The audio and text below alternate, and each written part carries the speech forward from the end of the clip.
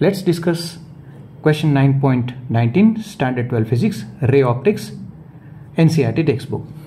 So there are two ways of doing this problem. The question states that there is one wall which is separated by the another wall by a gap of 3 meters. There is a bulb on the first wall and we are supposed to obtain its image on the another wall. So what should be the maximum focal length of this convex lens? Okay, now first of all we need to understand that once you want to obtain the image on the wall, this wall behaves as a screen and then there will be a real image. Okay, and the real images are inverted, something like this.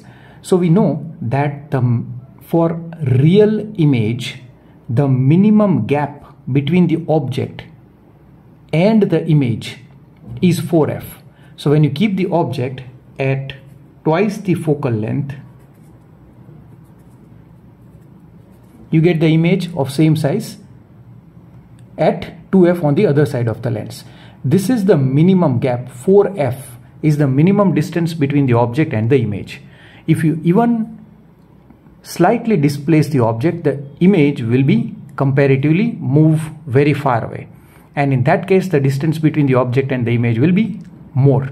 So the minimum gap between the object and the image for real image is 4f. So which means that 4f needs to be kept as 3 meters.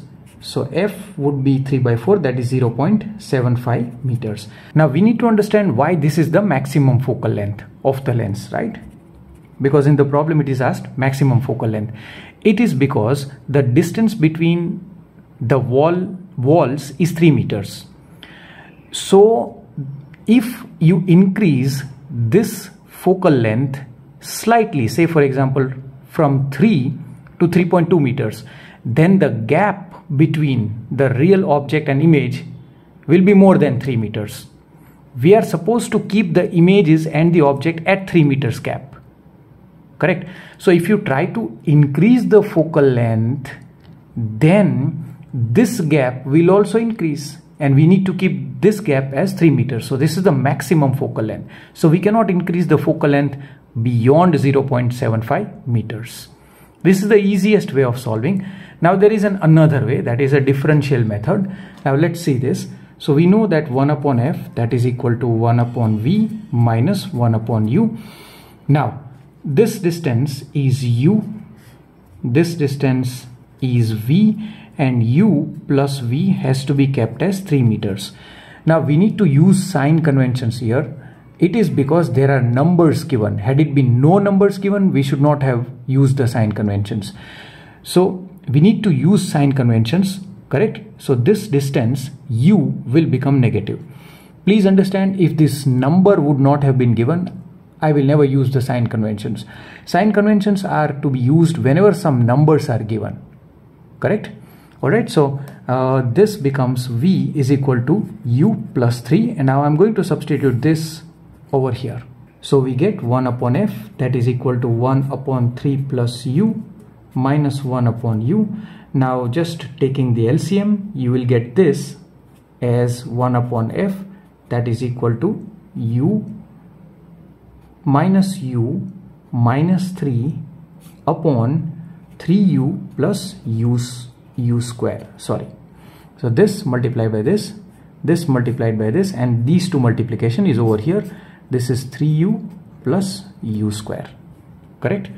So let's write this once again so that there is no confusion. U minus 3 upon 3u plus u square.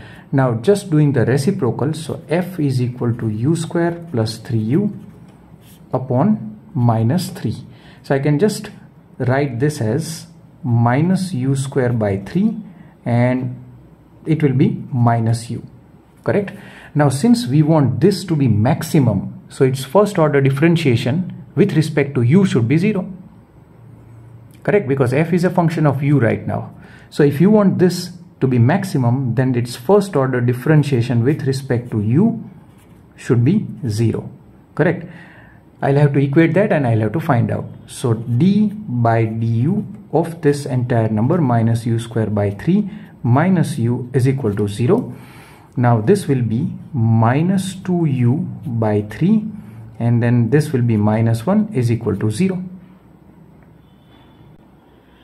So solving this further, you will get minus 2u by 3, that is equal to 1. So u is equal to minus 3 by 2 u. Sorry, minus 3 by 2. That's it, because this is 3 by 2 u. So you will get this as u. Now let's find out v. Now we know that u is equal to minus 3 by 2. So I'm going to just simply place the value as v is equal to u plus 3. So v is equal to u is minus 3 by 2, and this will be plus 3. So I'm going to get the value of u as plus 3 by 2.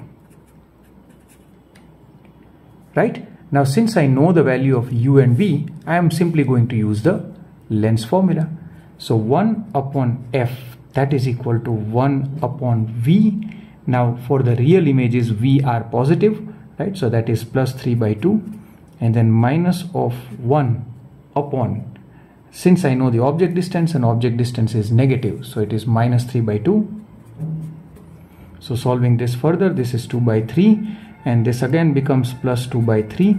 So this is 1 upon f, that is equal to 4 by 3. That means f is equal to 3 by 4. This is our answer in meters, because everything is given in meter.